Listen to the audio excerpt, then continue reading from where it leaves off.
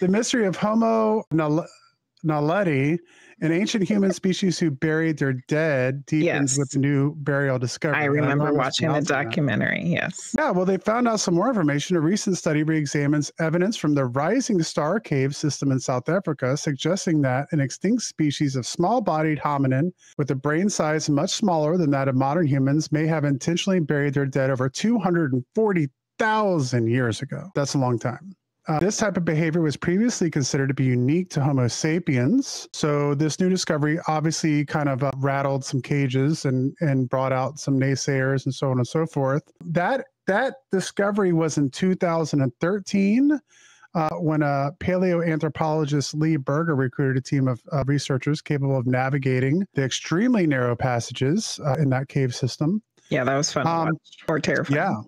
Yeah. So now they're saying that they found even more. So Homo Naledi were less than 5 feet tall with a combination of ape-like shoulders, human-like hands and feet, and a brain roughly one-third the size of modern humans. In 2015, Berger suggested that Homo Naledi intentionally placed their dead in the caves. That drew criticism.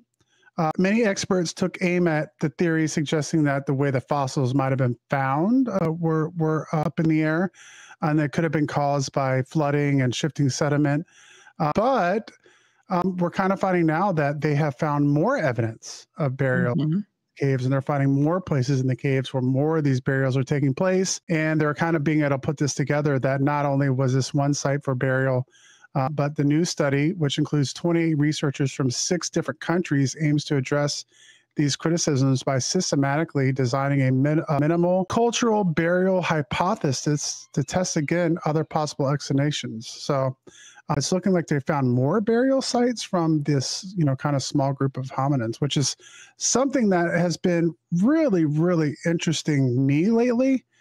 Because just the amount of other humans that have existed. Now we're getting into like, we went from having some other types of humans to having like dozens of other types. Yeah, we just keep finding more of them. I mean, we're going to find out that there were hundreds of different kinds of humans, and many of them kind of overlapping each other on their time on the planet. Which I think, I mean, we don't have a written history of it, but man, what kind of interesting things could have happened?